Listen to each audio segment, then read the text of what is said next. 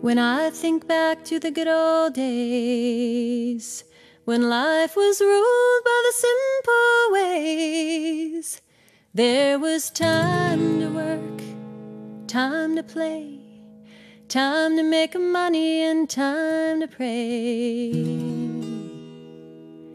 Well, we'd rise in the morning from the old moss bed to the smell of Grandma's baking bread, and her yelling at the boys, making all the noise, chopping and a-hollering by the old woodshed.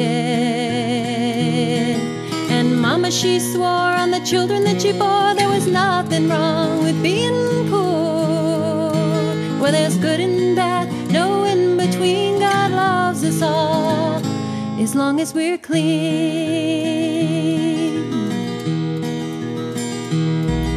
She stood by the kettle as the day went by, stirring her brew with smoke-filled eyes. A quart of water, 6 pounds of lard, a wood fire burning got it boiling hot.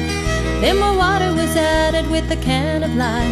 She sang to herself just to pass the time by. She stirred and it thickened and it boiled a while. I knew it was ready when my mama smiled. Lye soap, it'll never fail you. Lye soap, good for all that ails you. Rashes and scrapes and sunburn pain. Use it over and over and over and over again.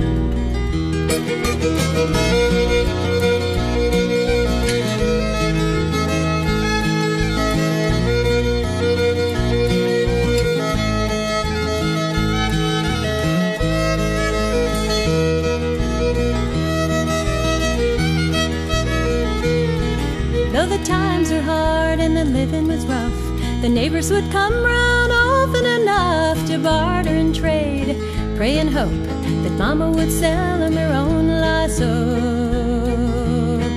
'Cause a slip of the tongue and the secret got out. The folks were always talking about how I caught all the brim, crappie and snook, with Mama's lye soap on the end of my hook. Lye soap, it'll never fail you. Lye soap, good for all that ails you.